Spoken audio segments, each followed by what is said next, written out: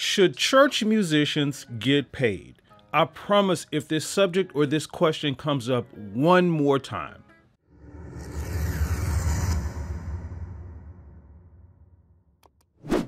Hey, and welcome to Music Space, where we help working musicians just like you learn how to quickly and easily make a living with your craft. So if you're new here to the channel, hit that subscribe button and the notification bell. That way you'll be notified when new videos are uploaded to the channel. So look, off top, this subject is a little personal to me because I've been a church musician for over 30 years now. And in the majority of those 30 years, this question has come up time and time again. And to be honest with you, I'm a little sick of it. So I'm going to take some time to give some insight on this subject, but please forgive me if I go on a bit of a rant here. I've just always found it ironic that nowhere else in church work is this subject or this question even a thing. Like the nursery workers aren't asked to watch kids for free and question on whether or not they should be paid to do so. The lawn care people aren't asked to cut the grass every week for free or question on whether or not they should be doing it for free or not. Nor are the sanitation workers, for example, asked to clean bathrooms and toilets for free or question on whether or not they should be paid. Nor is the pastor's job questioned on whether or not he or she should be paid or should be working for free. So you gotta ask, why is it that musicians are the people who are singled out with this particular question? Is there a bit of jealousy or something involved in this? Is there something that you have against us? Do you not understand that what we do is work? So let me break down for you how this works. And let me just say before I get into this, the things I'm about to talk about don't necessarily apply to all church musicians. There's a lot of give and take with this stuff. And a lot of these things are across a spectrum, depending on things like the race of the church you go to, whether or not it's predominantly white or black or Hispanic or whatever, or the size of the church or the amount of money that the church brings in or the status of the church and all of those types of things. So again, these things don't necessarily apply to all musicians, but the things I'm about to talk about are typical. So keep that in mind. So first of all, if we get hired at a church that pays its musicians, and that's a really big if because there are a lot of churches out there that don't even pay their musicians, a lot of us are started on what's called this trial basis. And you know what this trial basis basically comes down to? It comes down to basically them paying us less money for a period of time, say like 90 days or so, but also at the same time getting the same amount of work out of us. So basically what they're doing is just protecting themselves. And by the way, this whole trial basis thing really has no objective goals or standards to meet. It really just comes down to if they're feeling you or not. So they come to you at the end of the 90 days and say, yeah, let's continue, or no, let's not. And that's it. Now let me ask, when you got hired at your day job, did you get put on a trial basis where you didn't get paid all of your money? I know there's usually a period where you have to wait for your health benefits and things like that to kick in, but you get paid your full salary. And speaking of benefits, like health benefits and such, there is none for us church musicians. Most churches don't provide health insurance or health benefits or anything like that. If we get insurance, we have to pay for it ourselves, and that's that self-employment insurance, which in most cases is substantially more expensive than the insurance you pay for on your job. But most of us don't even get that insurance. Why? Because we can't afford it on a church musician's salary that's also being questioned. Oh, in extra work, or what you would call overtime on your day job, really doesn't exist for us church musicians. Why? Because it's all covered in the pay we get. So if the church decides a year after they've hired you to add an extra service to their lineup, oh, that's already covered in the pay you get. So we want you to be there, or we need you to be there. They decide they want to start an extra choir, a children's choir, a male chorus, chamber singers, an extra praise team. They decide they want to do a workshop, a conference, whatever.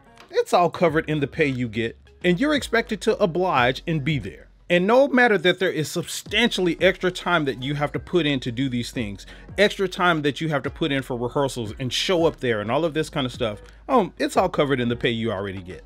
Mind you, these things weren't on the table when you agreed to the salary that you agreed to when you first started. But let me ask you, Are you expected to show up at your Monday through Friday job, say on Saturday, and put in overtime without getting paid for it? Now, I have a lot more to say here, so please hang with me.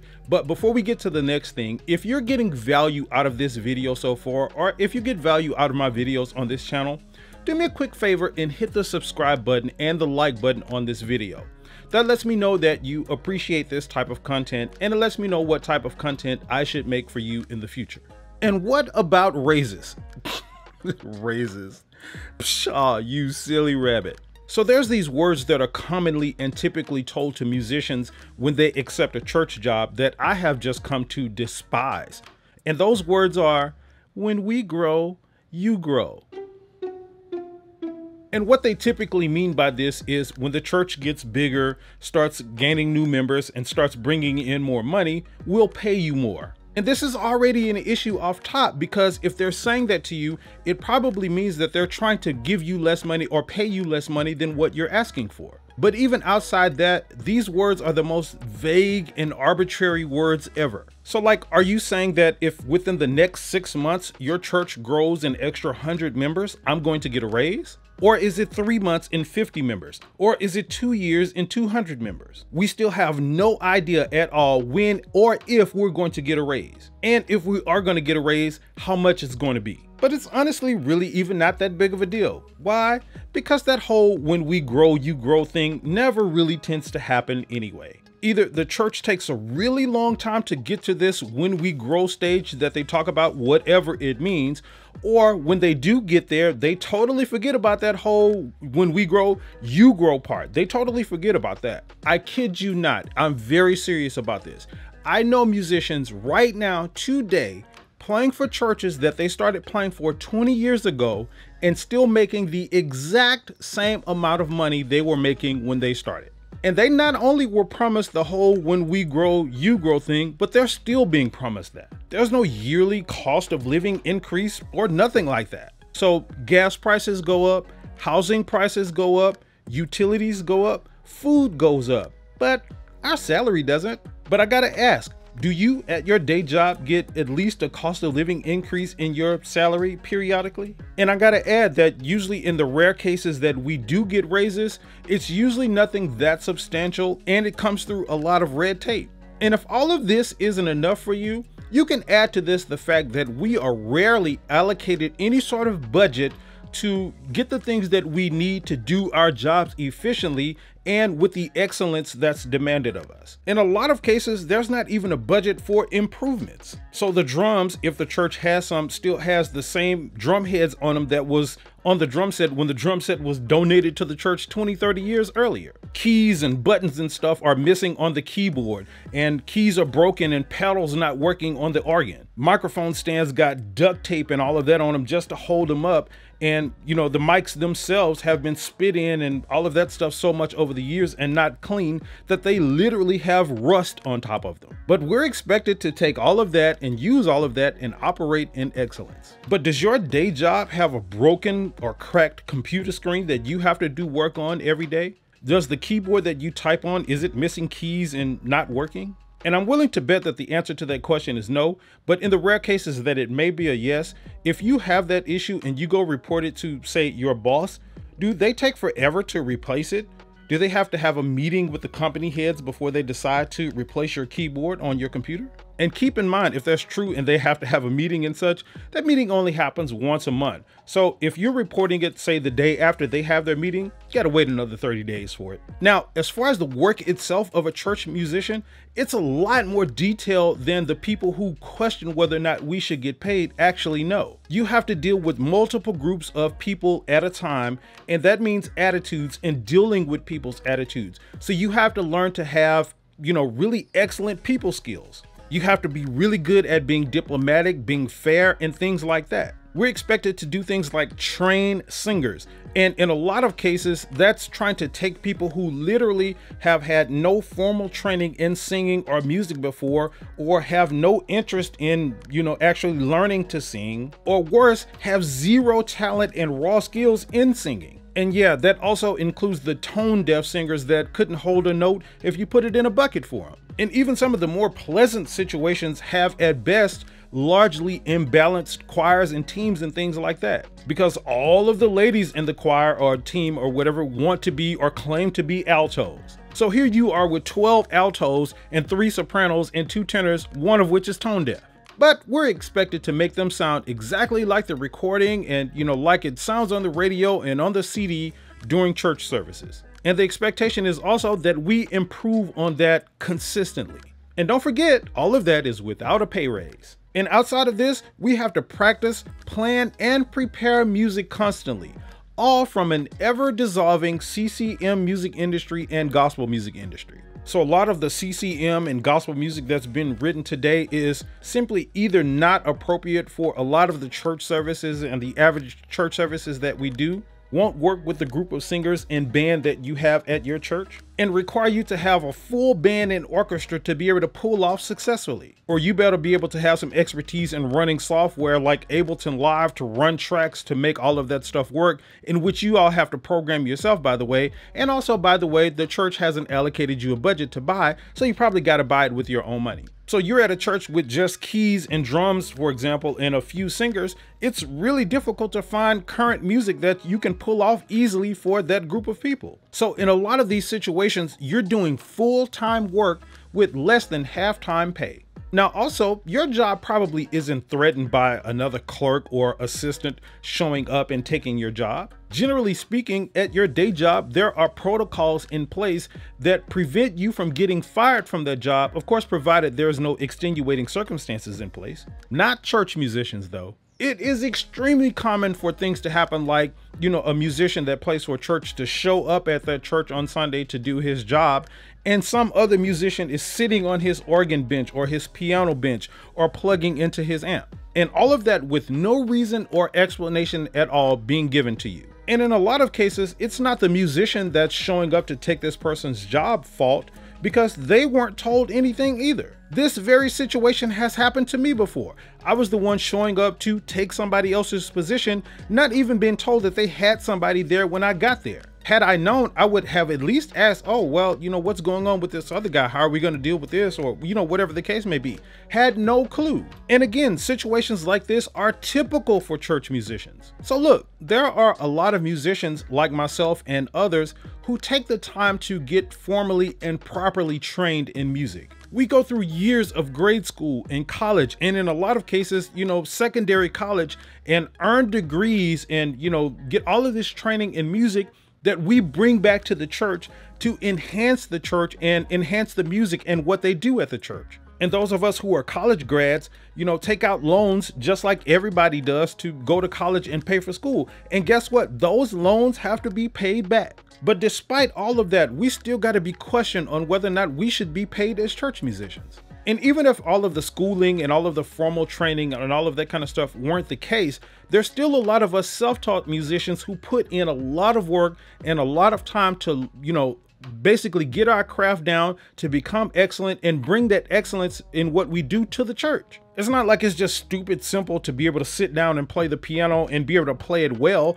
and be able to, teach a music department and lead a music department at a church or anything like that. If that were the case, everybody would be able to do it. Musicians put in countless hours of practice and study and rehearsing and all of that just to be great at what we do. And again, we bring that greatness and that excellence to the, places that we play for. And the thing about music and being a musician is that never stops, because, the music industry and the way music is played and operated and all of that consistently changes. And let me just pause here for a second to address those of you watching this, thinking and saying to yourselves, well, what about the ministry and what about the service? Should ministry and service be free? And, if we pay musicians, shouldn't everybody get paid? Well, let me answer that by asking you a question. If it's the case that ministry and service and all of that should be free, shouldn't that principle apply across the board for everybody that does ministry and service? So shouldn't that apply to, say, your pastor as well? He or she is doing ministry and service, right? Well, if your answer to this question is something like, well, it's different for the pastor, or it's different for this person and this person, well, okay. That means you're making an exception of some sort to your whole ministry and service should be free rule. So then the question becomes, on what basis are you making this exception? Is it, say, the work that's involved in, say, the pastor's job or somebody else's job? Does it have anything at all to do with their job responsibilities? Well, I just pointed out to you several job responsibilities and all of the things that musicians have to deal with. So again, why is the exception being made for one and not the other? And you know what else? This question sort of assumes that musicians aren't giving of their time and talents elsewhere and being of service elsewhere. There are a lot of musicians like myself who do things like give to charity regularly, who help the needy regularly, give things away to people who need them, like up and coming musicians, and all of those sorts of things. But here's the bottom line to all of this. To bring into question whether or not a church musician should get paid for what they do also brings into question his time, his skills, his talent, his willingness, his selflessness, and all of that. And to be frankly honest, it's kind of insulting. And you know what the funny thing is about this?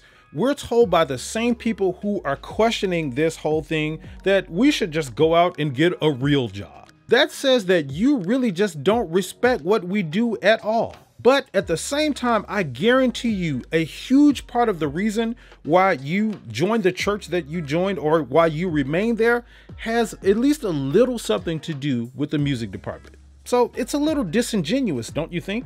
And I've barely scratched the surface here with a lot of the things that church musicians have to do and deal with and their job responsibilities and all of that. So stop, just stop talking about this and stop questioning this so much and try to figure out instead how you can be more empathetic and sympathetic and help musicians who play for church. Okay, I'm sorry. I know I went off on a bit of a rant here, but again, this is something that's kind of frustrated me for a while, and this question comes up all of the time. But nevertheless, the question is for you. And the question this week is not even a question. I want everyone who is a church musician and watching this video to comment in the comment section of this video and validate what I'm saying here. That is, if you agree and think it's accurate. This will help give people some insight about this whole church musicians being paid thing. And look, even if you disagree with some of the things I said here, let me know in the comments so we can talk about it. But anyway, thank you so much for watching this video. I really hope that it was helpful for you and provided some insight on this whole subject of whether or not church musicians should be paid. And look, there's a lot of free resources in the description of this video, like contracts that you can use as a musician, and even an ebook that shows you how to make more money as a musician and more. So be sure to check those things out in the description. And don't forget to subscribe to the channel and hit the like button on this video. And here are some other videos that you can check out right now.